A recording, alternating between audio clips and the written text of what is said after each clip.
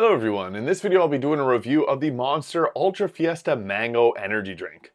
So mango flavored energy drinks are pretty solid. I'm a big fan of the flavor and there's kind of a top three when it comes to these flavors. So I like the Monster one.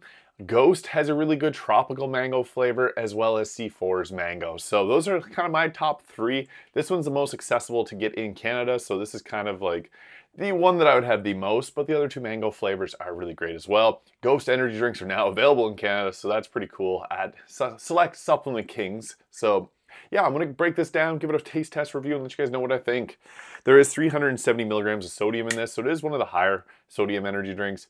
Their orange and pineapple have a bit lower sodium, so if that's something you're watching out for, you can go with those flavors. But cheers.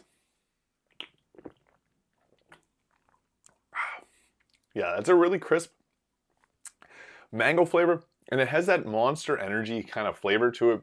All of the Ultra lines have this very faint taste that's similar to the original like Monster flavor, but a little bit sweeter and lighter, and it's definitely apparent in this flavor. So I like it. I think it works really well. It does taste a little bit like the Peachy Keen that they released this summer here in Canada. So I feel like the Peach Monster, the mango one's actually quite similar, just a little bit more of a tart flavor than the peach.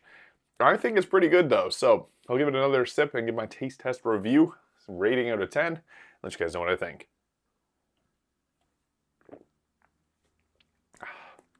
The can design is top tier though. You can see the skeletons there. I think it's really cool, like Day of the Dead.